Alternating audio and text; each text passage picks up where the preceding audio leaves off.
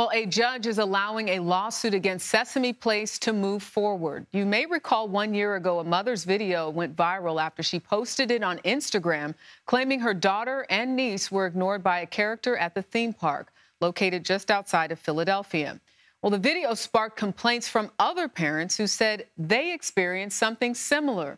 Those other families are seeking $50 million in a proposed class action lawsuit against Sesame Place's parent company, SeaWorld Parks and Entertainment. SeaWorld has denied wrongdoing. In an exclusive interview last year, I spoke to 4 families involved in the suit. Why are you guys here today?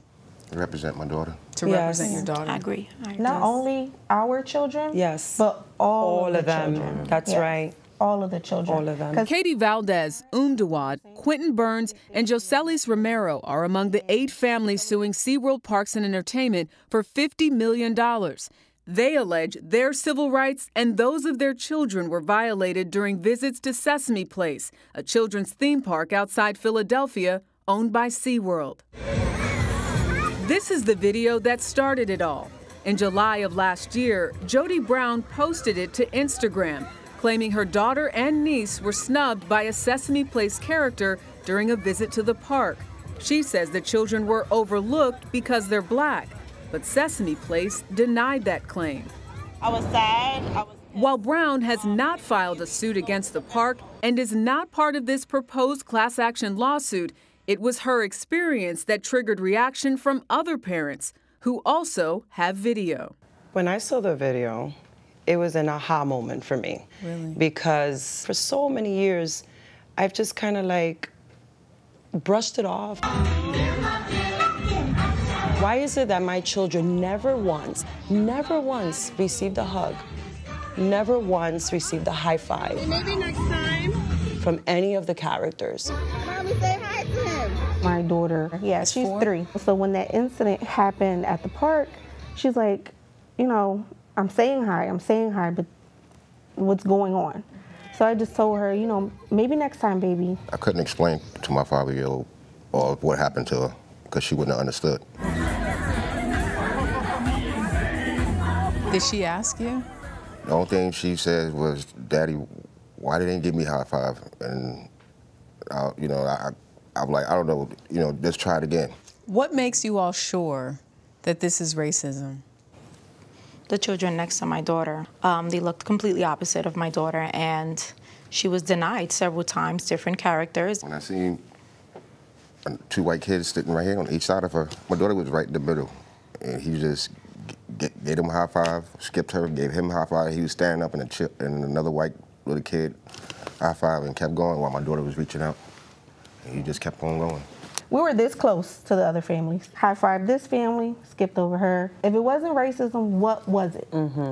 Attorneys Malcolm Ruff and William H. Murphy Jr. represent the families. How do you prove it's discrimination? By the pattern. What we see is a failure to be able to recognize what racial discrimination is. Overt racism and more subtle forms of racism are the same. They're still racism.